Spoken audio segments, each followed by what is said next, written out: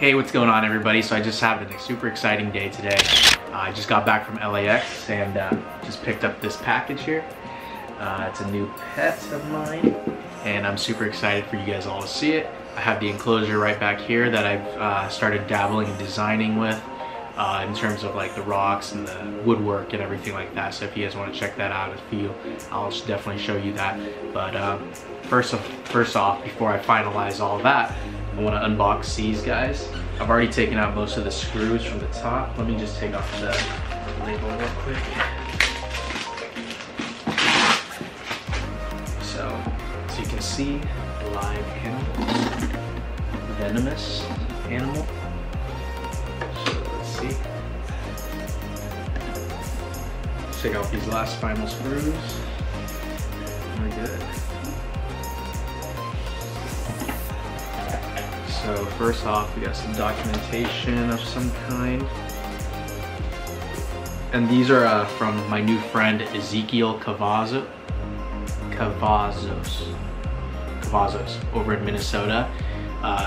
He has an Instagram page. I will definitely link it into the description, or actually I'll post it like right here, his IG handle, or his @. But so far, you know, everything looks good. It's cool. He put in the eggshells that the animals are actually hatched in. And I got some packing peanuts, so let's get these out. Here's number 1. I'll show you that in a second. And we got number 2. And so these are really cool animals. They're venomous. They're super pretty. And what they are Mexican beaded lizards. So we got one baby here.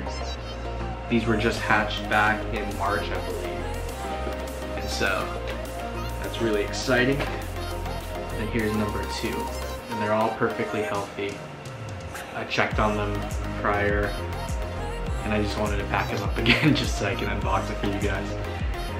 So, you know, Ezekiel's a cool guy, super easy to work with. I mean, I literally just DM'd him on Instagram and then within, you know, an hour or so I got a response. We talked a little bit, sent him payment right away. I mean, right off the bat, super trustworthy guy, super straightforward, very easy to work with.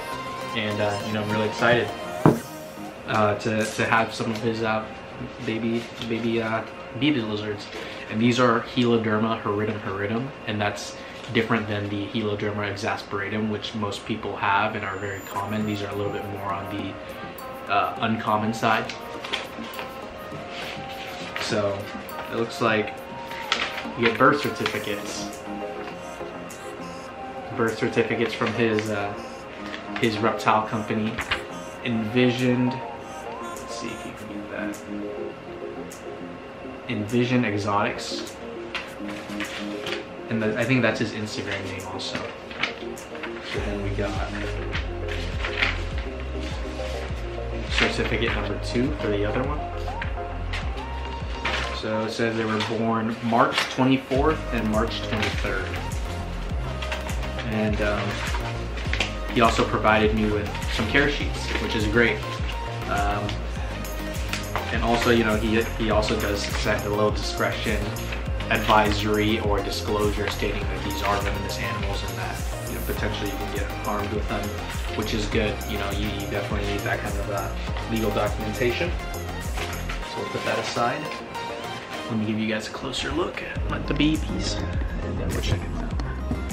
So we got number 1 here. Hopefully they're 1.1 male and female pair, but you know, we don't know. Can't tell until they actually are of age. So they're beautiful. So these guys are the super black variants. They'll eventually lose all this yellow and just have some slight white speckling, but turn eventually all black. Super excited for them. I've been waiting for them for a few days now. And okay. So yeah, that's super cool. You know, he packaged them well, shipped them off super quickly, and you know, I can't complain. He's such a good guy, honest guy, works very quickly. And you know, when that time comes when he does have more and you do decide to buy possibly from him, you know, he's a very trustworthy guy, so highly recommend him. Okay, and then let's get to the enclosure. So far, excuse this light, it just kind of fell. I'll light it up in a second, but I did all the hard part. You know, I had to open this up just so I can get the lighting in and get all the cords in, because we have a thermostat here that's connected. We also have cork bark, Japanese Siru rocks, I don't even know how to pronounce it. Obviously water bowl and a piece of grapevine for them to climb, because they do like to climb every so often. So, you know, it's just nice.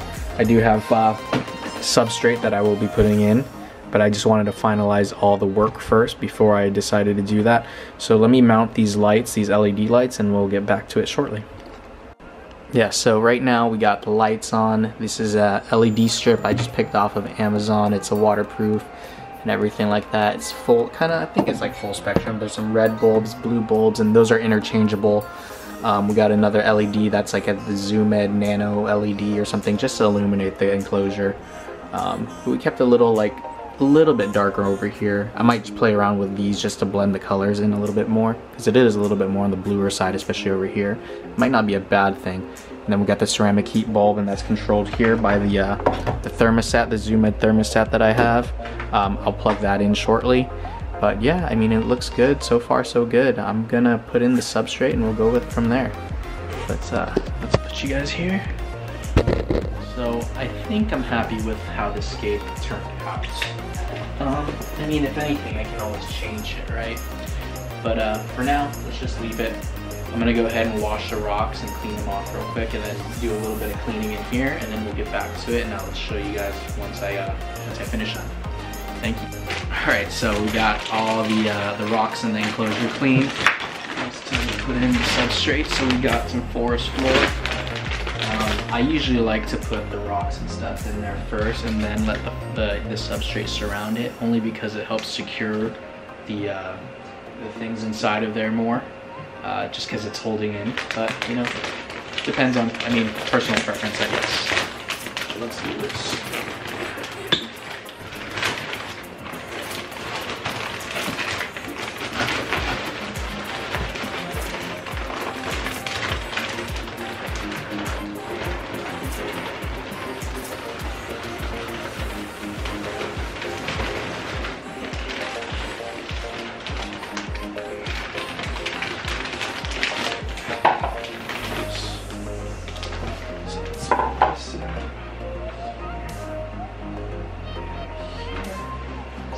Got one call, give me a sec. All right, so we're back, sorry.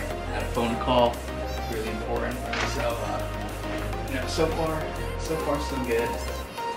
Just gonna spread it out a little bit. Get it here in the crevices. Any open space, or dead space. You know, back there I got the rock, so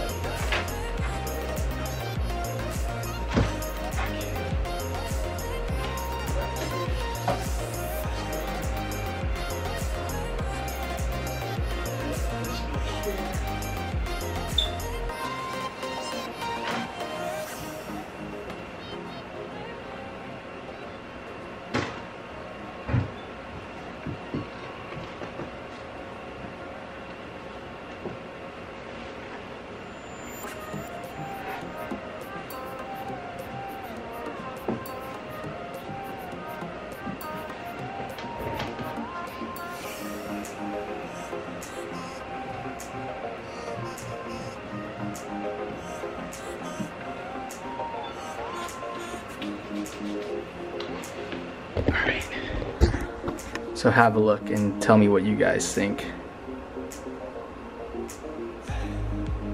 You know, this is their enclosure. It's a good enough size. It's about 3 feet by 2 feet by, I don't know, 18 inches maybe high.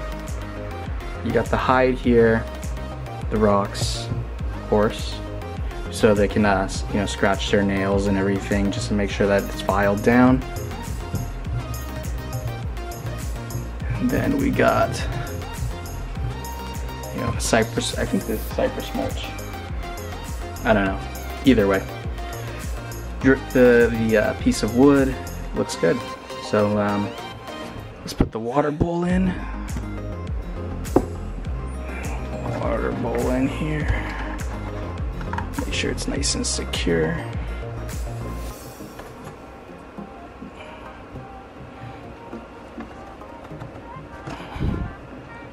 And then that's it. You know, I'll fill this up with water shortly with the water bottle, and we'll be good to go. So let's get them in.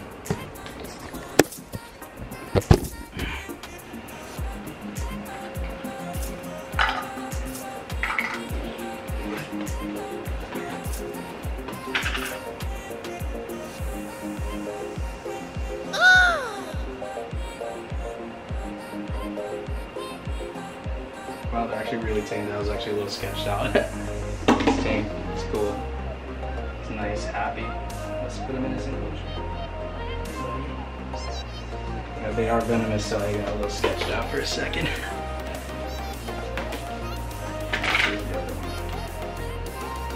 Actually very calm. He must have really handled them a lot. Here they are. Let's see, can we focus? Focus. How cute they are. They're like little pit bulls. So I won't handle them too much. I'll let them adjust to their new home, and you know, probably give them about a week or so before I do anything or socialize, and I'll probably feed them in the next few days. If you guys want to see that, I can do a feeding video. I mean, let me know down in the comments what you guys think. But, you know, hit that like button, send that notification bell if you guys, you know, these guys are asking you to do that, so if you can do that for them, that'd be great. You know, they're just adjusting the new home, so hitting the like button definitely will help. So I definitely appreciate it, everybody. Yeah, but there you go. Check them. They're already exploring. I need some help coming up with the names too, so down in the comments if you can put down some name suggestions, that'd be awesome.